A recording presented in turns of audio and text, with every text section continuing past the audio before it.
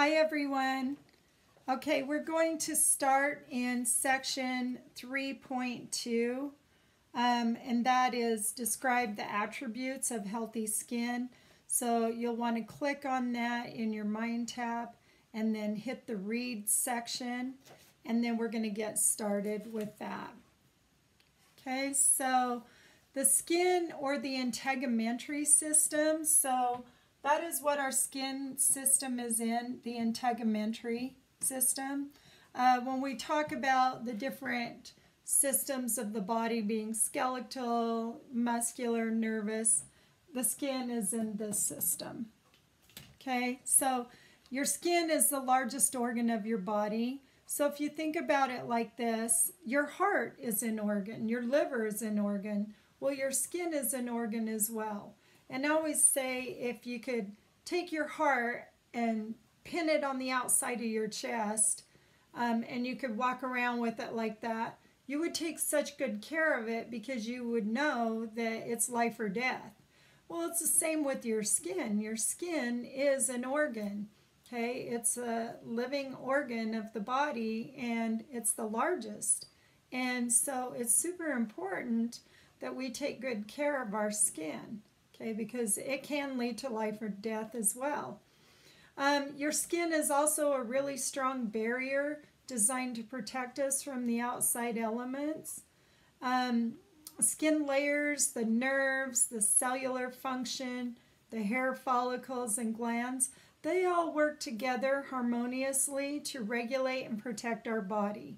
Okay, so you think about it, you know, bacteria, if your skin is in really good shape and intact, then it's protecting us from bacteria, viruses, and other things that could potentially get into the body and cause a lot of havoc.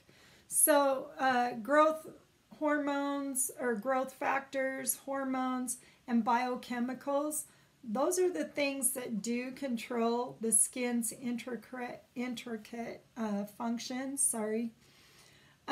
So then we scroll down and we do see that there's a photo of the skin, the layers of the skin. So I just stuck this one up here just to show you, and this one as well.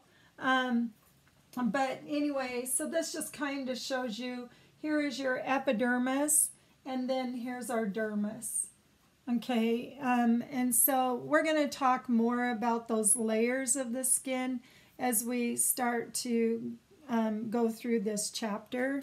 But for now, just wanted to point that photo out because that was next in your reading assignment. Okay, so the basic materials and the building blocks for our body's tissues, that is proteins. So those are the basic materials. Now, what is a protein made up of? Well, proteins are made up of amino acids, chains of amino acids. So I got this photo here for you. This is the backbone of an amino acid. So we notice they all amino acids have the same backbone. What makes each of them unique is this R group, or another term is called side chain. So amino acids have, they have the amine group, which I'll show you here in a minute, and then the carboxylic acid. But what I want to really focus on right now is they all have the same backbone with a different R group. So I'll show you that you guys are made up of 20 different amino acids. That's what makes up our body. And here they are. So remember the R group on this one? In pink, this is the R groups. So that makes each one of these unique and different. They all have the exact same backbone, exact same. It's that R group or side chain that makes each of them different. Okay, so how did it get its name? Well, because when we're looking at the backbone, here we always have the central carbon. Here is a nitrogen. So this is what makes your amino group. And this is the carboxylic group or carboxyl, but it's a carboxylic acid. And so that's how it got its name, amino acid, from the carboxylic acid. Okay, so now we want to talk about how amino acids form proteins. So what we do is we take an amino acid. Here's amino acid 1, amino acid 2. And in this red, you can see here, we're going to take off this oxygen, this hydrogen, and this hydrogen so that this carboxylic acid can bind with this amino acid or amine group. So here we look, we took off the oxygen and the 2 hydrogen, we end up with the water. Okay, that is one of the end products. But then here they bond together. So you can see here the amine group bonds with the carboxylic acid. When they bond, they form what we call peptide bonds. Okay, so that's what a peptide bond is. So amino acids do form peptides, and these peptides are what forms proteins. So I'll show you another one. So here we have 3 different amino acids, and here 2 of them have bonded together forming a dipeptide. And here we've got more of them now forming. See all the different unique side chains or R groups on each one of them? Anyway, they go together, and when you get enough of these together, it creates part of a protein. So this would be the primary structure of a protein. So it's amino acids forming together through peptide bonds that create proteins. So proteins, they have a lot of different roles in maintaining our skin's health.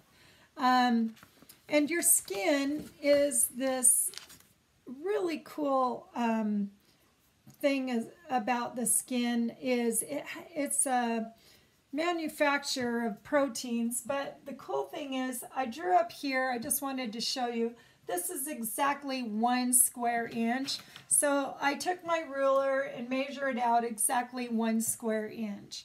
And this is just a fun fact, but your skin, it has miles of blood vessels, millions of sweat glands, and an array of networks, of nerve networks, all into one, section.